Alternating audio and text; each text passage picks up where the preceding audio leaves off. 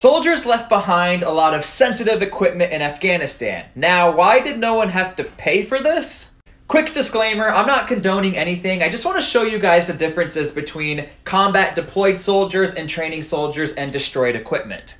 Okay, so real quick, generally speaking, if a soldier loses equipment or it gets destroyed without a good reason, you typically will have to pay for it either with money or with a lot of push-ups. Now, the question is, why during the Afghanistan evacuation we were able to leave behind all that equipment and there really was no accountability for any of the equipment? What you have to understand, for soldiers who go into combat deployments, there's a lot more leeway for you destroying or breaking your equipment. Whereas if you're training, you better have a really good excuse as to why Carl crashed the Humvee into the tree. But the hypocrisy is, if you lose your night vision goggles during training, like everything shuts down to find these, but apparently not during the evacuation of Afghanistan.